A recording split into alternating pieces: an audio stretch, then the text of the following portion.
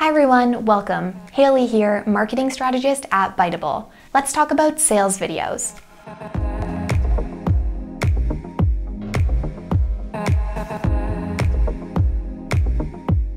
When you're in the sales business, you have to think like a gymnast. You have to be really flexible and every so often take a leap of faith.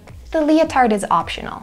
In the last few years, video for sales has emerged as a front runner, and people who have jumped on the video train are seeing results.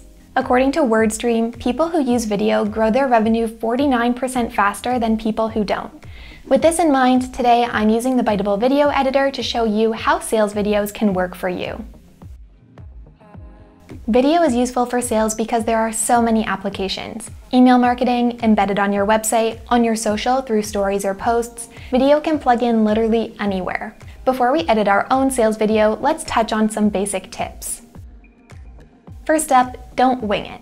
Plan a structure for your video. A simple way to do this is to lead with a summary of the key information. And then, if you have time, go back and expand on those points. This means if your audience only watches the first 10 seconds, they still get the key points. Secondly, think about your audience and what they would respond to. Sometimes it's tempting to make a sales video that we would like, but that might not be so effective with our audience. Maybe you think an animated style is neat, but your audience would connect better with live action footage. Lastly, platform is everything for video. Which platforms are you sending it out on? What are the restrictions? Choose your format and platform ahead of time and make sure your video conforms to the conventions of that platform, like size, orientations, and restrictions on text or adding links. Okay, enough chit-chat. Let's get down to business. We're going to be editing a sales video together with the help of the Biteable video editor. So here we are on the Biteable homepage. We're going to start off by logging into our Biteable account, and then we'll search all of the templates for sales. This will bring up any sales related templates. And then to preview any of those templates, just hold your mouse over the thumbnail and click edit video once you're ready. Now this video does have videos of a talking head with audio uploaded. So just a reminder that if you are uploading videos and you want to keep that original audio, you will need to be on an Ultimate or Teams plan. So to start off, I'm going to remove the videos of Jonah here, and I'm going to replace them with videos of myself that I've already recorded. So we'll just go ahead and click delete scene on all of these videos, and then jump on over to add scene, and then head to upload, and this is where I'll upload the videos of myself, which I already have uploaded in the background here. So I'm going to just click on each of those videos to add them to my timeline down below. So you can see as I click each video, they are populated into my timeline at the bottom in the order that I click on them. So I'm clicking on them in the order that I'd like them to be added into my video, just to make things easier for me once I start to edit. So we've got all 6 clips in there now, so I'll go ahead and click anywhere in the timeline to begin editing my video. So I'm going to start right at the beginning here. And in this video, I'm actually going to be selling Biteable to someone named Christine, who works in an HR department. So I'll go ahead and add in my text, make it stretch and fit a bit better on my screen. And then I'm just going to customize the text in this template to suit the product that I'm selling, which in this case is Biteable, the world's simplest video maker. And I'll jump on over into the next scene and add just one more scene of intro text, just explaining a bit about how Biteable can help Christine. So now we're going to jump into the uploads with audio, and what I'm going to do here is just click in each scene and play the video so I'll be able to hear myself talking. And then any points that I really want to drive home, I will add into the beginning scenes. So the first scene, I'm just going to leave it with my face, no text, but I'm going to turn my volume on my video all the way up, and I'm going to remove the fade in and fade out feature. That way you can really hear me throughout the entire video. I'm going to do the same thing on this next scene, just play the clip of me talking, and then any points that I'd like to reiterate, I'm going to add in the text box here, and just have that text box appear about halfway through my scene. It just adds a little nice extra layer to the video. So we'll go ahead and reposition that text box where we'd like it on our scene. And then I'm going to shrink that text box down so it only lasts for about half of our video scene. And again, I'm going to turn off the fade in and fade out feature and increase my volume to 100%. I'm also going to add a nice transition in between those video clips so it appears less choppy. And I'm going to repeat these steps for each scene of me speaking. So I'm going to listen to the scene, add in any relevant text that I'd like to have on screen, and then turn the volume up and remove the fade in and fade out. So we'll go ahead and add in our text for this scene.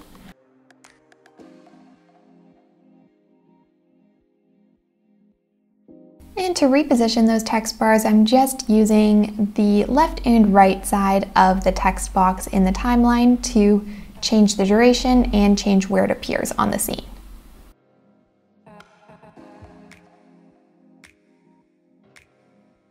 And we're getting to the end of our videos here, so I'm just going to make sure I've got my scene transitions added in for each video.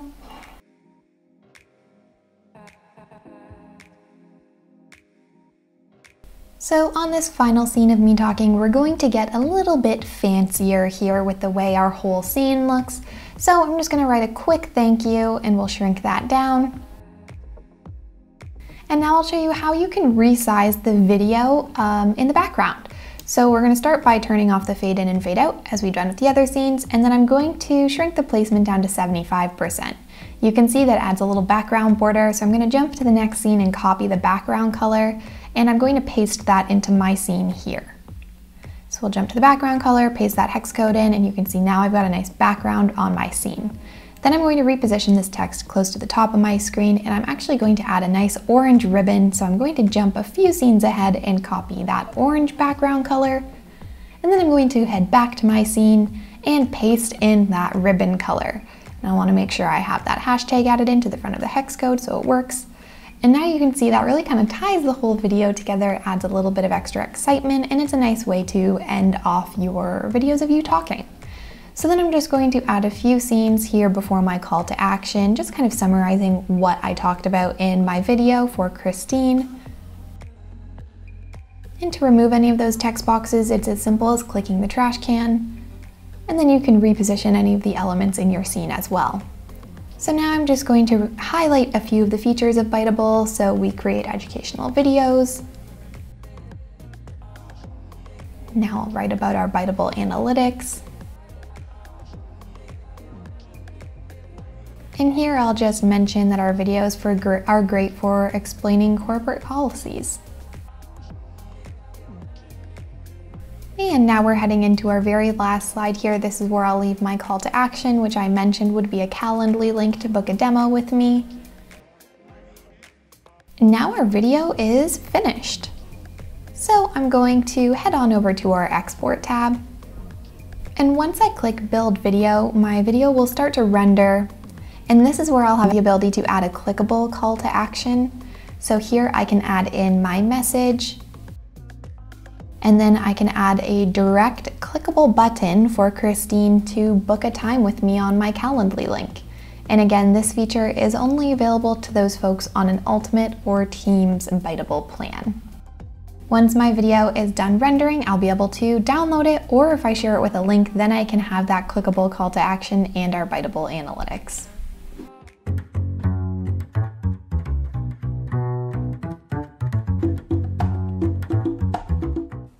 Hey Christine, Haley here from the sales team at Biteable. Let's get straight to the point. We love the HR work that you've been doing over at Culture Class, and we here at Biteable think we could really help you achieve your mission and help your employees become more engaged in the office. So how can we help you do this? Biteable creates thousands of templates that are easily customizable that will help put your message in motion. You can turn a simple email or a Zoom recording into a fun, engaging, quick video in a matter of minutes. Plus, with Biteable Analytics, you'll be able to see how many people have watched your video and how many people have completed the entire video. We have thousands of color editable animations and offer you access to millions of pieces of stock footage. You can upload your own content too. I'd love to book a demo and show you how easy it is to make a video with Biteable. If you're interested, book a time slot at the Calendly link at the end of this video. Thanks for your time. I hope I get to chat with you soon.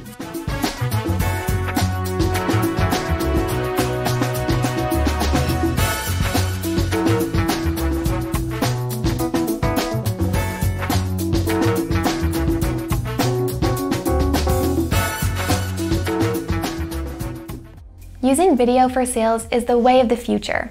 Thankfully for all sales managers out there, it's really easy to do it yourself, as we've seen today.